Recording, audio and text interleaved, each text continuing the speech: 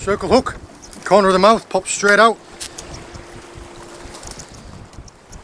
Another massive pollock.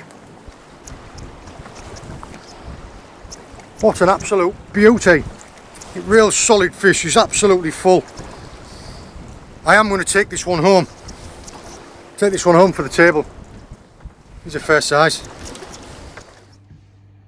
Hi everybody and welcome back to the Fish Locker kitchen.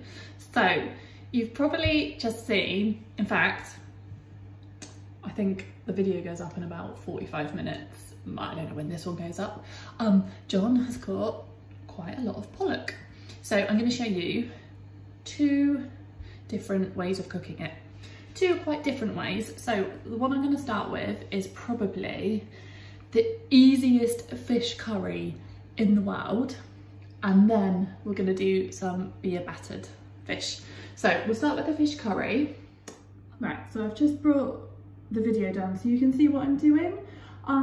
This is so easy. All the ingredients cook in foil in the oven, and this is also one of the Body Coach's recipes. So it's really healthy. So, you know, if you want a free pass for fishing, this is definitely the way forward. A healthy, yummy tea at the end of it.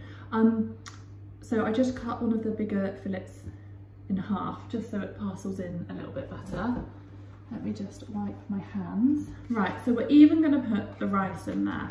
So, easy as, use the old 2-minute microwave rice, because obviously it's already cooked. So you just add that into the foil. Into the middle. Like, just separate it out a bit. Fluff it around. So you could cook it all in one, or you could do like 2 separate parcels, put half in, so it's like a little meal in a bag. There we go. So rice, then we go fish, and then we go with a curry paste. So I am using Thai green curry paste. You can use any one you want. You can pretty much get a paste for every type of curry. And you're just going to dot it around, give it a smooth over with the spoon. Get rid of that one.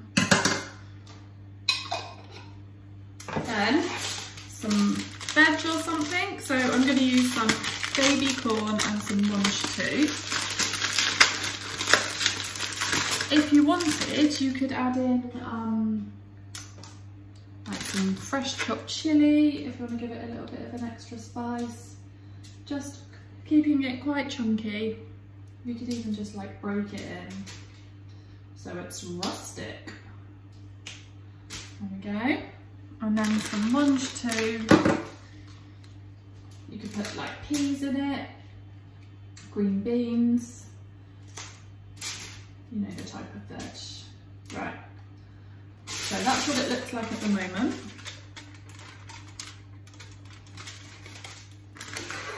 Just move the chopping board out of the way so you can see what I'm going to do. I'm just going to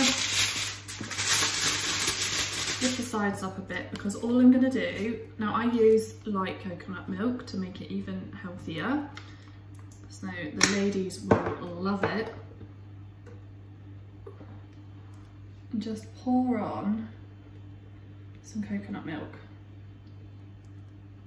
So I've not like soaked it, but you know, it's going to be enough liquid to help that paste cook in and help create steam to make sure it cooks through. And then you literally just parcel, oh, wrong way, this way, parcel it up. Like so.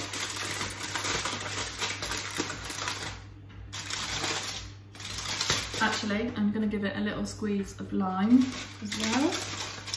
Some extra fresh flavour. I meant to do that before I started parceling. There we go. Parcel it up so that the steam stays inside. And then just in the oven at about 170 and I reckon about 15 to 20 minutes and that will be cooked perfectly. And that is it. Fish curry in a bag.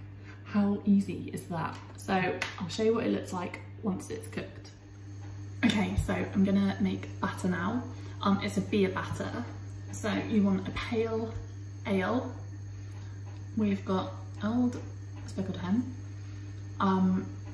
Yeah, you want a pale ale because you don't really want it to give any colour to the batter, otherwise it's just gonna look burnt. Right, so let's just move the camera down.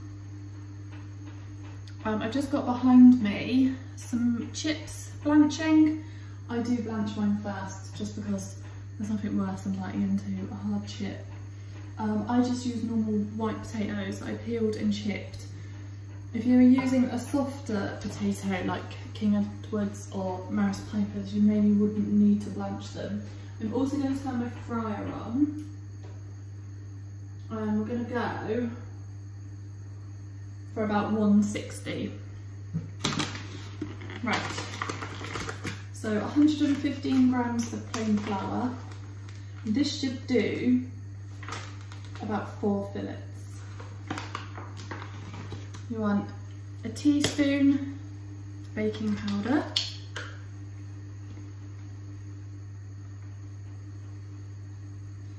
and a teaspoon of salt.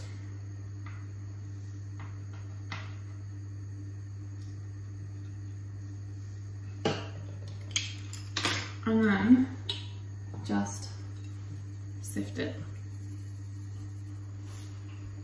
Okay, that's the dry ingredients sifted together. So we're going to add in our ale. You want 150 mils for this amount of flour. You don't want it to be too wet. You want it to be quite thick and creamy, about the consistency of double cream. Perfect. Add her in. And then just whisk. So just whisk until all the ingredients are together and it's nice and smooth and thick and creamy. So like I said, like double cream. Here we go. So batter is all whisked. Just looks like thick pancake batter. Look at the fillet. So I'm going to cut that into like 4 chunks, I think, because that's too big for my fryer. Move the flour bag out your way. Right, so we'll just cut this down a bit so it fits into my basket.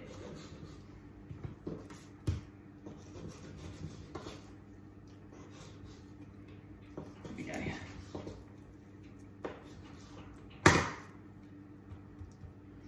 And then just lightly flour them. That was perfect timing. The fryer is hot enough.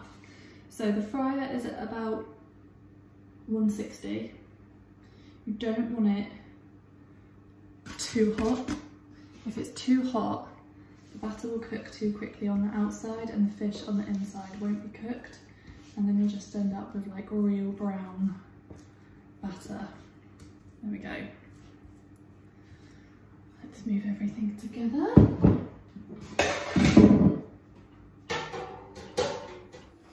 Okay, so in the batter,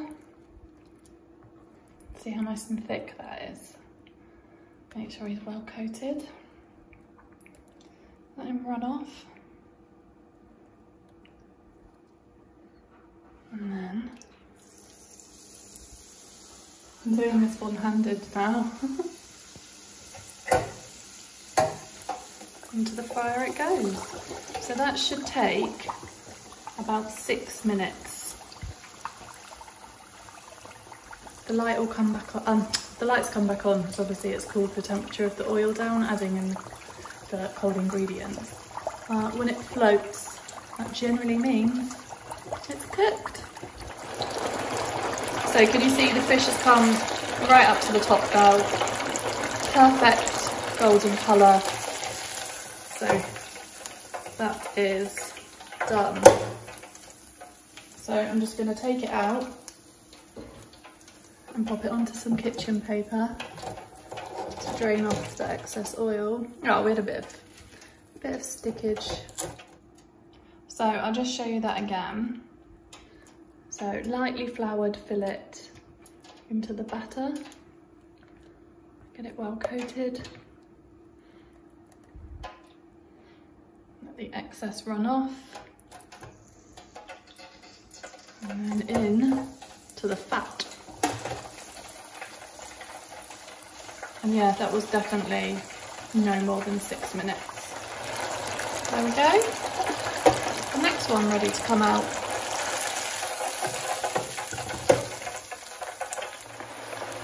So for the chips, I just turned the fryer up to about 180, 190. Let's see how they go. Looking yum. This is it all finished. So obviously we'll be adding salt and vinegar. We've got petit pois, but obviously you could have mushy peas, tartar sauce, I don't know. Some people have beans with fish and chips. Whatever you fancy. And this is the bake in the bag fish curry. So easy to make. You could use any fish, any curry sauce you like, and yeah, tasty. So with my curry, I serve them with this. These are like a revelation that we've discovered recently. It's so good. So fish and chips for John and the kids, and curry for me.